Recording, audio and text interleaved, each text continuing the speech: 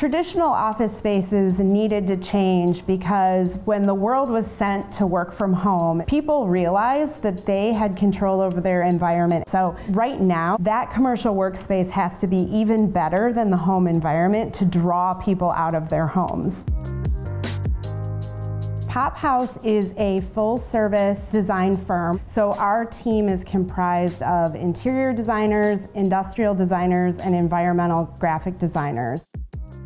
Design has changed dramatically in the last 2 years specifically. It used to be that the objective of office space was how many people can I get into a square footage of space, where there's basically seas of workstations. And what really companies were starting to realize was that that wasn't fostering productivity or engagement in any sense. It was not quiet for them to do heads down focus work, but it also didn't allow them space to meet and collaborate in teams. The great benefit that happened during the pandemic was that it changed the mindset of a lot of leaders. And so instead of providing that footprint of just a desk in a space, it has to be a hospitality space where people want to come to.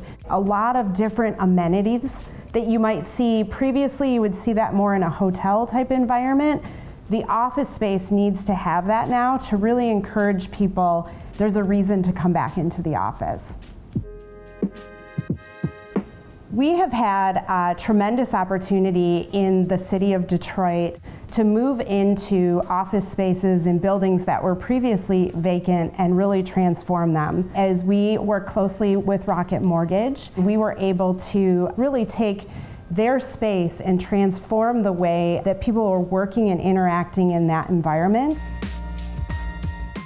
The space that we're in right here is the pit, and it's a space where a large number of people can connect and interact.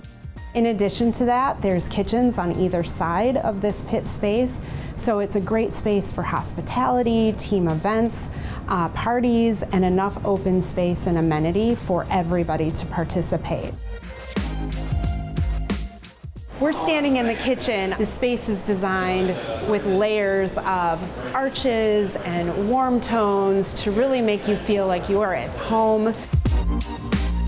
We're standing in the design library, so we wanted to create space where you could pin up a lot of ideas during a brainstorming session, and if that wasn't done at the end of that session, leave them up and other team members could use boards.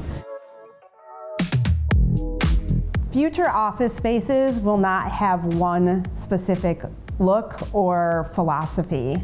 It is much more customized than it's ever been before because it has to really interact with the company culture. And it's going to be less about trends and more about functionality. So how are we supporting well-being? How are we supporting layers of neurodiversity for different ways that people need to work? And really making sure that everything from the colors that are used to natural light to plants really support a variety of different work styles.